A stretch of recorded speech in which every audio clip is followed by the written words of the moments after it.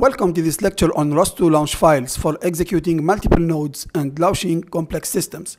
In this lecture, we will explore the crucial role of launch files in efficiently managing the execution of multiple ROS2 nodes with a single command. As you may recall from the previous lectures using the TurtleSeam motion application, we had to execute each node separately in its own terminal, which quickly becomes tedious when dealing with multiple nodes. Such as, for example, in typical ROS2 applications, we may have up to 10 nodes. For example, a robot node may be required for initialization. This is what we call usually the bring up node, while others could handle cameras in order to get the camera frames. Some other nodes should handle the laser scanners or navigation, among other tasks.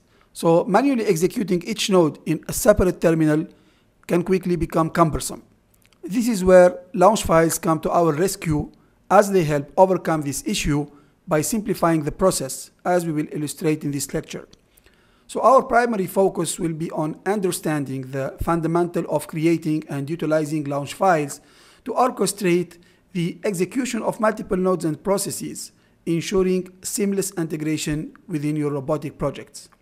As we progress through this lecture, we will delve into various aspects of the launch files, from their basic structure and syntax to more advanced concepts like parameterization and conditional launching. You will learn how to build a launch file from scratch, tailor it to your specific needs, and deploy it efficiently to manage a complex ROS2 system. By the end of this lecture, you will have gained a solid foundation in working with ROS2 launch files, enabling you to create, modify, and optimize your own launch configurations. So let's get started. Okay, so let's get started now with creating launch files. So you have to know that if you create a launch file in Python or in C++, it will be in different ways. So let's get started with Python.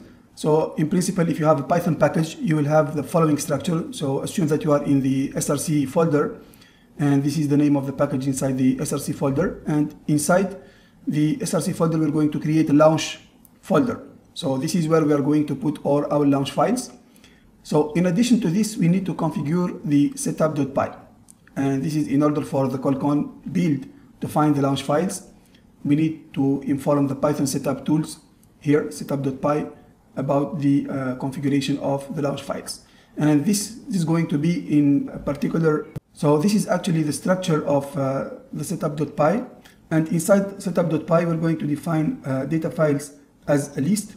So the data file parameter in the setup.py should include the path to the share folder and also the package name to specify the location of the launch file.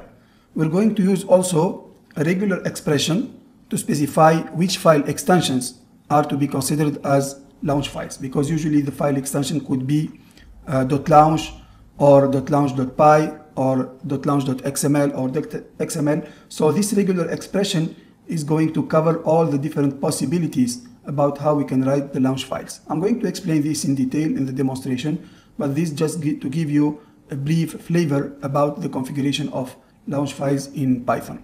And so by doing this configuration, this will allow the colcon to find and execute the launch files in the Python packages, and this provides a professional and easy to follow method for setting up the Python packages for big ROS2 projects. So as already mentioned, the launch file will allow you to run multiple files at the same time. In C++, it's different. In this case, we're going to need to adjust the cmakelist.txt by adding the following instructions. Okay, so here we're going to use the install command in the cmake directive that specify how to install various components of the package. And in this particular case, we're going to specify how to install the launch files. And the destination keyword here, it indicates that we want to install the content of a directory. And in this case, it will be the launch directory. And finally, the destination keyword specifies the target location for the installed files. In our example, the launch files will be installed in share/project name. So where the project name is a cmake variable that represents the name of the current project, which means the name of the current package. So let's consider a simple example where we have just two nodes. If you remember, we have already ran the node, the TurtleSeam node, using the command ROS2 run TurtleSeam node, and also we have developed the mover node which we have used the command ROS2 run, ROS2 Python, ROS2 motion Python. And also we have already developed the mover node, and in order to execute it, we use the command ROS2 run, ROS2 motion Python mover. Now, if we have another node to open, we need to open another terminal and write the node. So imagine that you have 4 nodes, 6 nodes to open. It's going to be very cumbersome, as you have already observed. So what we want to do, we want to use a launch file to group or to gather all these nodes together so that I can use ROS2 launch, and I call the launch file in order to execute all these nodes at once.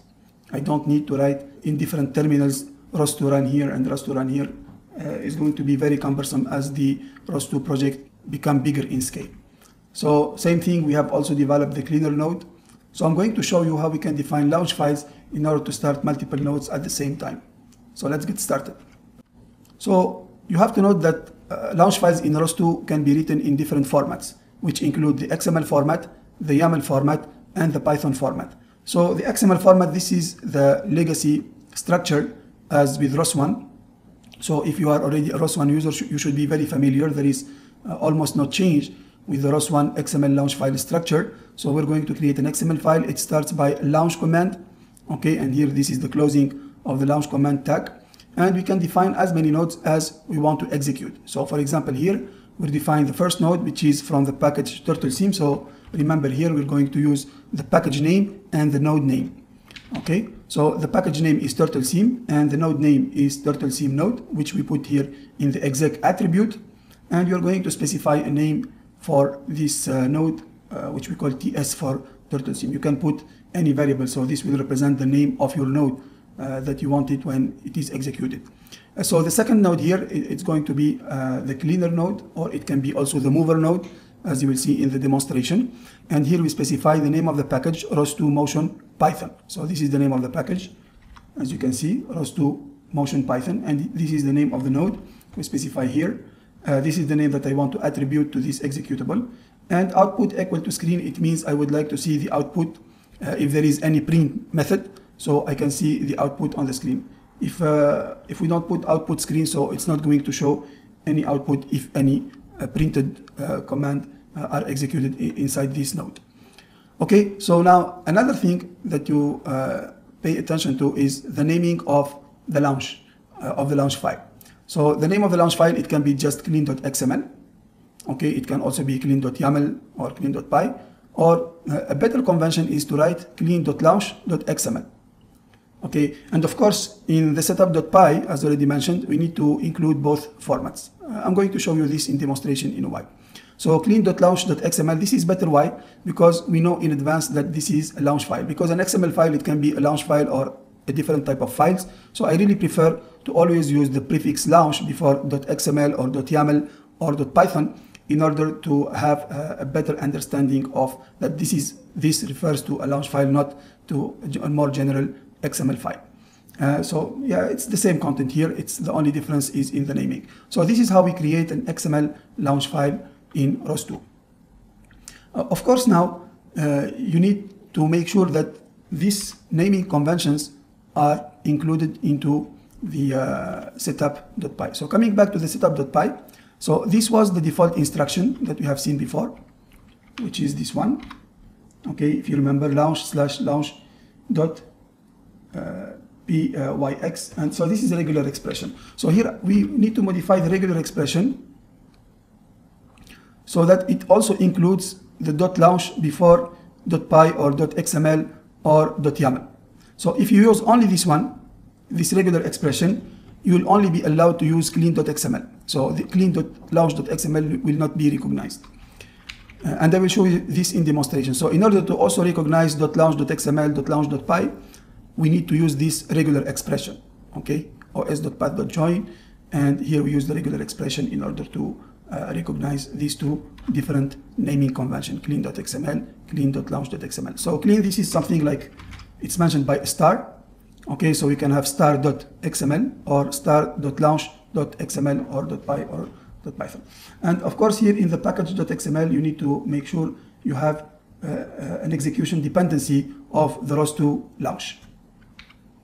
Now let's move at the second format, which is the YAML launch files.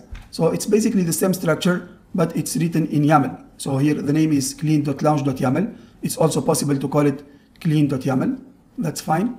And we start the launch file. Here we have two nodes, as you can see. Of course, the YAML file have some well-identified or well-specified indentation. So this is the package name TurtleSeam. The executable is TurtleSeam node. The name is seam and the namespace TurtleSeam1. We can also add a namespace in the XML. And this is the second node, ROS2 Motion Python. The executable is a cleaner, and I will assign the name cleaner and output screen. So this, it's almost the same. It's exactly the same as this, but what makes the difference is only the format here. It's in YAML, and both are recognized by the ROS2 ecosystem. So of course, now this is the configuration. We'll also include launch.yaml or so the file name.launch.yaml or the file name.yaml. Both are possible, and make sure also to have an execution dependency, as I already explained. So the last one, which is now the novelty in ROS2, is to allow to have Python files as launch files. This was not the case in ROS1, and this actually gives a lot more flexibility because we can use all the Python capability, programming language capability, in order to program advanced logic, especially for ROS2 complex systems, robotic systems. So again, this is a the same very simple example where we're going to have the name of the file. So this is a very simple example called clean.launch.py. So here we have the py extension. We can also call it clean.py. And here we need to do some imports, launch description, okay, and also we import the node for the description of the nodes that will be started in this launch file. And we will define a method that is called def generate launch description. So this is a standard method, and it will return a launch description. So this is the description of the launch file.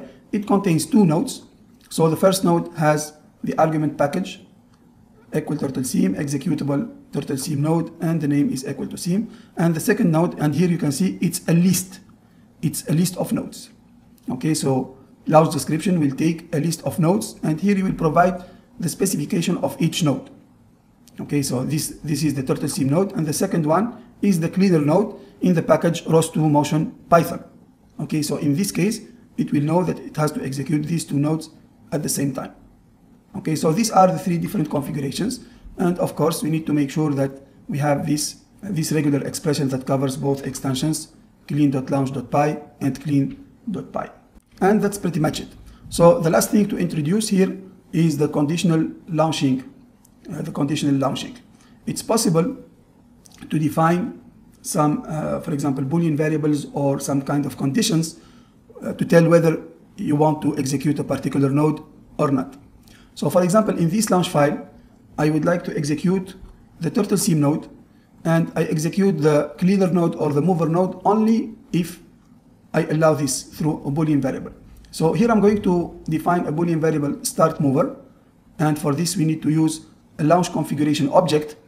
Okay, so we're going to import a launch configuration object. This is new as compared to the previous example, and I will define this variable, and this variable here, if you can see down below, declare launch argument, it will be set to false by default. And if it is set to false, in this case, I will not start the mover node. So start mover, when it is false, the mover node should not be started. So what we should do here, in the node argument, I'm going to add a condition. So condition is a possible argument in the node object, and you can make an if condition launch argument. So this way, what will happen? So it will look at the start mover. If it is true, it will execute it. If it is false, it will not execute it. So look here, I didn't put any condition for the node TurtleSeam. So the node TurtleSeam will always be executed anyway.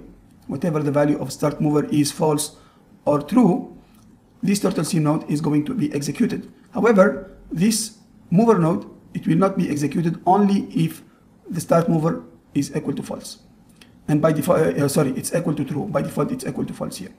There is if condition, and there is also the unless condition. So the unless condition is just the opposite. Okay, unless condition, if it is false, it will be executed. If it is true, it will not be executed. But here, the logic that I want to establish is if it is true, the mover node will be executed. So we can do the same also with XML and YAML. Here, when you define a node, for example, ROS2 Motion Mover, we can add if statement. inside the node tag, we can add an if statement, and we will make a reference to the start mover variable, which will be defined as an argument on the top of the launch file. So we define a new argument that is called start mover, and the default value will be equal to false. Okay, so if the start mover will be equal to true, this node will be executed. If it is just false, it will not be executed. We can use also unless, okay, to have the opposite condition. So for example, if I execute this launch file with default with the start mover equal to false, what will happen? The turtle sim will be executed and the mover node will not be executed. So if I specify the start mover to be false, if I specify the start mover to be true, in this case the mover node will be executed and the turtle sim node will not be executed, because here it has the unless condition. And this is the same logic using a conditional launching YAML file. Okay, so we define an argument here, the name of the argument and the default value. And finally, we can use if or unless to prevent or to allow nodes to execute based on the value of the argument start mover. I have now introduced the general concept and foundation of launch file in ROS2. So now let's see this in demonstration. Okay, so let's see how launch file works in practice. I'm going to start by executing the simple turtle sim motion node that we have developed earlier, which basically sets a linear speed and angular speed to make the turtle sim robot move. And I'm going now to try to run the nodes. So I'm going to first run the turtle sim node, ROS2 run turtle sim node, and here the mover node, ROS2 run ROS2 motion Python mover, and we can see that the turtle sim is going to start to move. And observe here that I had to open the two nodes in two different terminals. Of course, this is a simple example, but imagine that you need to run 4 nodes, 5 nodes, 6 nodes, or even more.